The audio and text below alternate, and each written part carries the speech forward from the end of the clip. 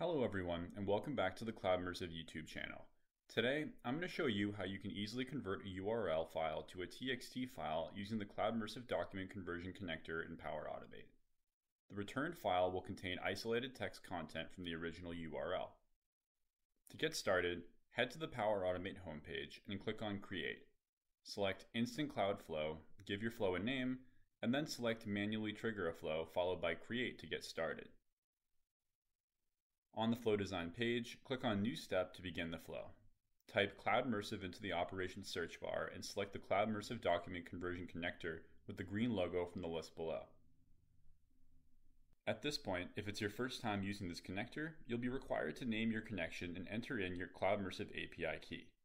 To get a key, head to our website, www.cloudimmersive.com, and create a free account there. This will provide a limit of 800 API calls per month, and it'll automatically save for you the next time you use this connector, as mine has.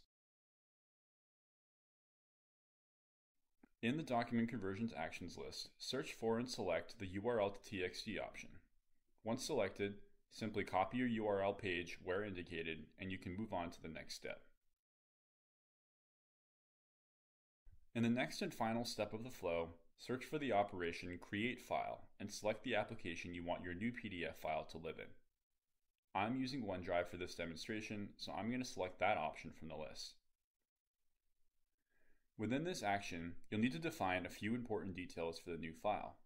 First, provide the new file's destination folder by clicking on the folder icon to the right of the search bar and navigating to the correct option. After that, give your new file a name and ensure it has .txt specified as the file type. Then, click on the File Content bar and select Text Content from the Dynamic Content window. Now, you're all done designing the flow and can begin saving and testing. Click Save at the bottom of the flow and click Test in the upper right corner of the page after that. Select Manually and then click Test at the bottom, followed by Continue and then Run Flow.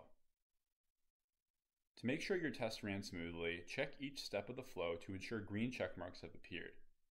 Then, head to your file's destination folder to make sure it's there.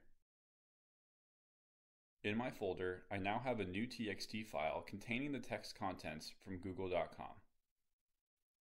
Thank you for watching this video, and I hope it was helpful. Please like and subscribe for more content.